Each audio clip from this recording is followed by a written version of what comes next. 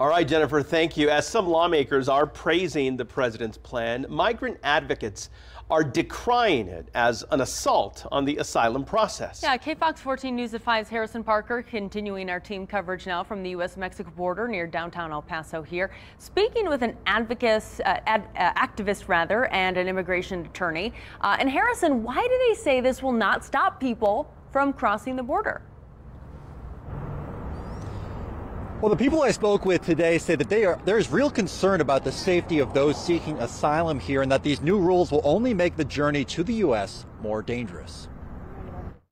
The reality is that people still have the need to seek protection and safety regardless of any U.S. policy, and so this will only push people into more dangerous areas. Marisa Liman Garza is the executive director of Las Americas, an immigrant advocacy center. She and other advocates for asylum seekers say this will have serious consequences for those who are most vulnerable.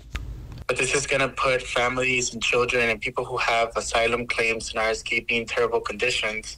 Alan Lizarraga with the Border Network for Human Rights says President Biden's order is not only unsafe for migrants, but it's illegal. Seeking asylum is a human right. It is internationally recognized, and it's also U.S. policy. Lizarraga says the president is only acting this way because of what he says is a broken immigration system.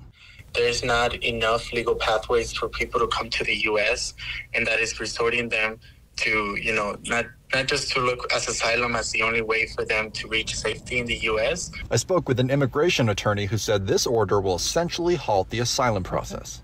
When this law takes effect, which is immediately, it's essentially going to shut that down. So people from Mexico, people from Nicaragua, from Central America, Cubans, Haitians, all of them are going to be turned back to Mexico. Michael Weirs agrees with advocates that this order is unconstitutional. We have treaties, we have agreements with other countries that we will take in people with credible fear. We're immediately shutting that down, and it's being done by one person, which is President Biden. Well, everyone I spoke with today expects this order to be challenged in the courts, but in the meantime, they say this is really just going to harm those that are most in danger. Reporting from the border, Harrison Parker, KFOX 14 News at 5.